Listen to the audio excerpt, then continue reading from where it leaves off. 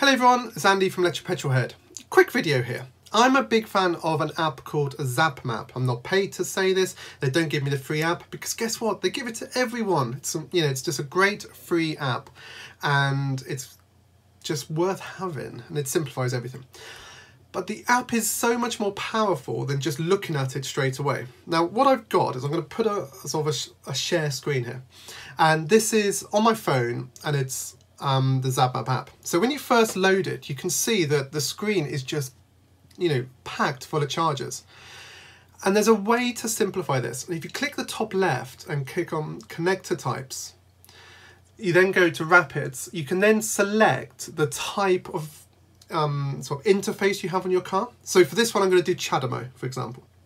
So obviously straight away it reduces the numbers. So let's zoom in and let's go into Edinburgh. And obviously when you zoom in, more chargers pop up, so there's lots of options. Now I'll go talk you through what I'm seeing here. So we've got the first one, Charge Place Scotland, probably one of the more reliable Scottish options. If you click on and swipe up, you can go through. Now this one's had a connector issue, but then also a successful charge. So it's worth doing a little bit of research and seeing some better options. Let's have a look at this one at a park and ride. Here you've got, seems to be a little bit more reliable, maybe slow on AC, but the CSS there was working great. But don't forget you're looking for Chademo, so just bear in mind the differences here. This is a Nissan dealership, so you can't really go there. You could probably rock up if you have a Nissan, but generally I tend to avoid the charging at dealerships.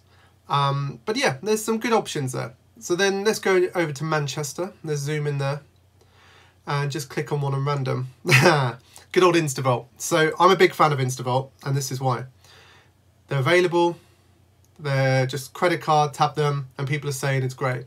Someone says they're a bit slow, so that's worth considering. So you can't. This is why I like ZapMap. It gives you some advice. Always remember though that if you're using it, the people generally just report negatives. They don't tend to report positives.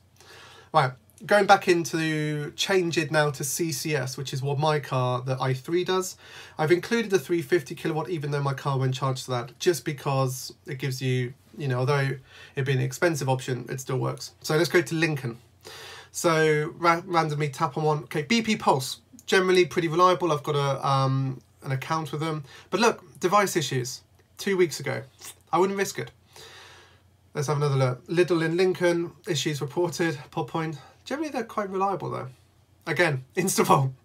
I really 100% have no link to Instavolt. They don't pay me for saying how good they are. I just like them. So that's fundamentally how ZapMap works.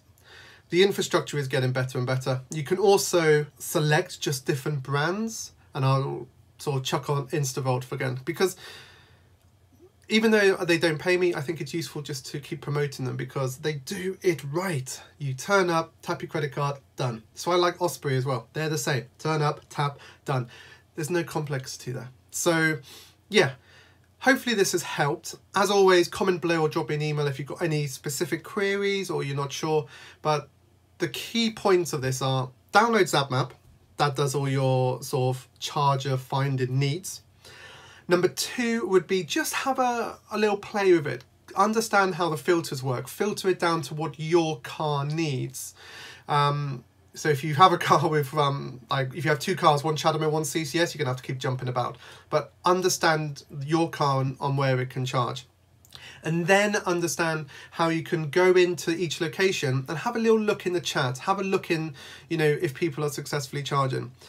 You'll soon get a feeling for the brands that really look after their chargers and then the other brands that maybe don't as much. So hopefully that's going to have helped.